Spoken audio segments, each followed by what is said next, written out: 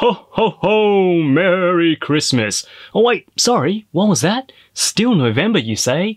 Well, it sure felt like Christmas for me today. Tamashii brought the heat with SH Figuarts Dragon Ball reveals at today's Figure Museum launch. Yes, for all those who are unaware, Tamashii is holding an online event right now for 3 days, Friday to Sunday Japan Standard Time, showcasing their various lines from the comfort and safety of your very own screen. Tamashii dropped some pretty big reveals, some of which we have seen.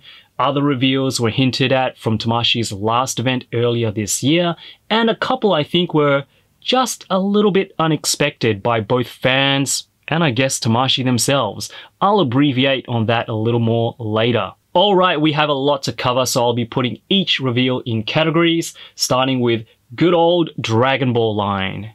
Now, we've seen this one before, but for a better look, Tamashii has on display both bad and good forms of lunch. I have to admit, I don't collect all the Dragon Ball figures, but all the female figures Tamashii has released so far have been a lot of fun.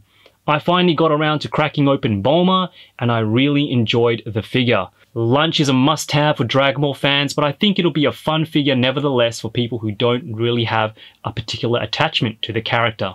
Moving on to the Saiyan Saga, nothing we haven't seen before, but it does look like we might be getting a recolor of Saiyan Saga Nappa in his Saiyan armor.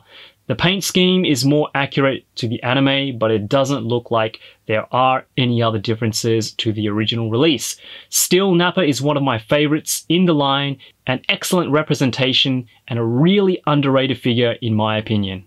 And having all three Saiyans from the Saiyan Saga together like this has me thinking that this will be my display in several months. SH Figuarts Raditz is due for release in April of 2021. Namek Saga Bulma, BAM! Yes, I called it way back in 2019. Well, I mean, it doesn't really matter now because it looks like Tamashii will probably get around to making all major characters from all the arcs eventually. But Bulma will be one of the 7 figures in Tamashii's series of Namek arc releases, each with their own Namekian Dragon Ball. Captain Ginyu being the first, Raccoon being number 2, Geese with Dragon Ball number 3, Berta and Guido holds number 4, Kid Gohan number 5, First Form Frieza number 6, and Bulma to round them up with Lucky number 7. So I'm going to call this the Cell Arc series. I'm not sure if that's what Tamashii is going for, but most of the reveals do fit the description. First up, Super Saiyan Goku. New hair, new faces. These are of course prototypes, so there might be changes made, some fine tuning here and there. The hair in my opinion looks pretty good. It's a nice update from the original Super Saiyan head we first got way back, and looks a lot different to the Super Saiyan Blue head sculpt too. More sculpted detail, and the yellow looks lighter and more muted.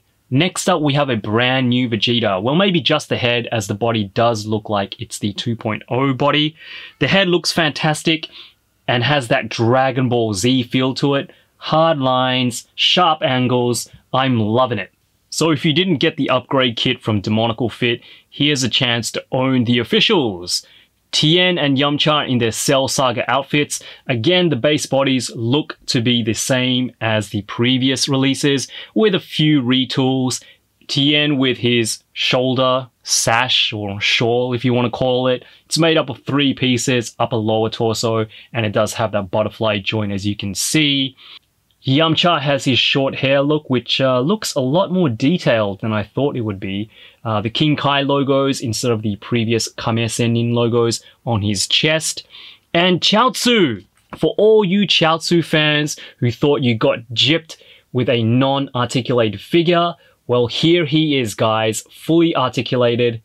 Doesn't look like he will be the most articulated figure, but he probably does have all the basics you'll need to pull off some decent poses. And last but not least in the Cell Arc series, I don't think Tamashii is done with this one.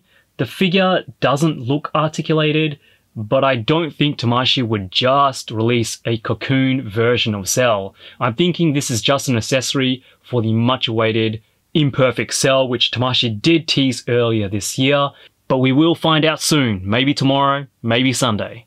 Tamashii showed us some Dragon Ball Super love with the reveal of Hit. one of the more popular super characters. I think a lot of super fans will be happy with this one.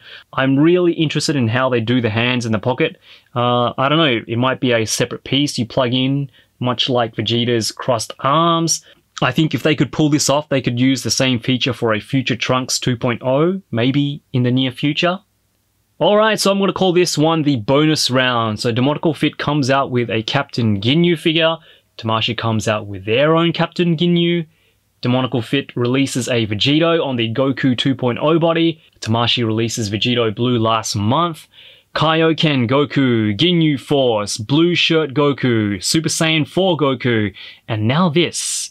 Demonical Fit showed us 3D renders of an upcoming Super Saiyan 2 Goku figure on social media. I don't know guys, at this point it just looks like Tamashii is always gonna one-up Demonical Fit. Anyway, the more versions the merrier, and though this is still a prototype, I still think there are areas Tamashii can, look into to improve on this figure. Give us the cut that he had in the middle of his gi that he had in the Majin Buu arc. Not just a straight up 2.0 body, include both Super Saiyan and Super Saiyan 2 heads. But still, I am very happy we are finally getting a Super Saiyan 2 Goku, my personal favorite form. So this one kind of came out of left field, but I'm all in if they decide to release this version of Goku. He's displayed with all the food, chopstick holding hands, knife holding hands. It's unclear if all the food will actually come with a set. I'm hoping it does, because you can't have a food eating face without any food. Come on Tamashii, make this one happen. Feast Goku, the strongest form of Goku yet. And finally, who could this be? I'm sure you all know by now, but Super Saiyan 4 Goku is in the works, or has been in the works. They announced this earlier this year. And what better time to showcase Super Saiyan 4 Goku than at this event? I'm sure we will see a prototype of some sort this weekend, so keep your Instagram accounts ready. There is still 2 more days and we still haven't seen the hinted Super Saiyan 4 Goku yet, which I'm sure they will have on display at this show probably this weekend. I'll keep you guys updated, but in the meantime, make sure you check out my review on the Imagination Works Goku coming this weekend. Take good care of yourselves, stay safe, and I'll be seeing you all real soon. Yoroshiku!